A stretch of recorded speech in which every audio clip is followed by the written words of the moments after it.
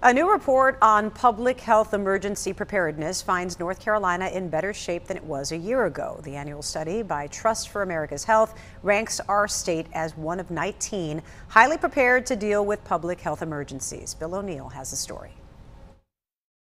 The study, Ready or Not, has tracked the country's public health emergency preparedness for 20 years.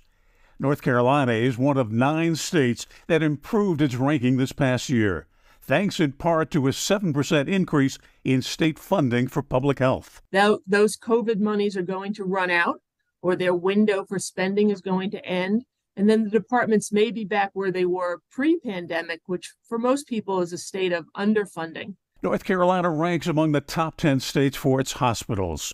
44% of North Carolina hospitals have an A grade for patient safety. North Carolina does slightly better than the national average when it comes to workers using paid time off. When workers without paid leave get sick, they can either go to work and possibly infect others or stay home and lose pay. It's only good for their own health, but it also prevents the spread of the disease.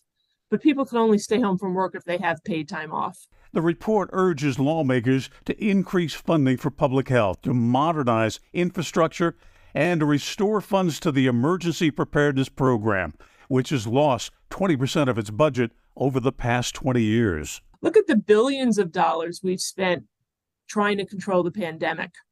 If we had invested millions before the pandemic, we could have spent less and had a stronger response to the pandemic and saved lives. Bill O'Neill, WXII 12 News.